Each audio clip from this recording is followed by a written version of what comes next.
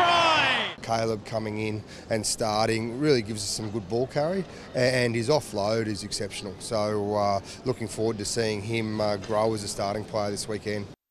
Reece is a player that I've got a lot of time for. You don't see a young 19-year-old footballer with as much leadership qualities that he's got.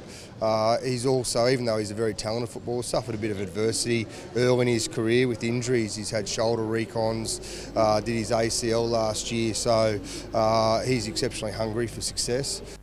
We've seen the 20s and how well they've done the last 2 years, so it's only natural now that those players will start to come into the Reds and be permanent players in that team. So yeah, you're right, Reece and Jayden will come in on the bench for their first game this weekend, which is exciting for them, so we want to make sure it's memorable for them. It's our last game of the year, so it is a challenge to make sure everyone's motivated and for this week and not looking beyond the game, and that's something we've really stressed this week. If you look at our games against the New Zealand teams this year, we've done some good stuff. We haven't quite played well enough for 80 minutes.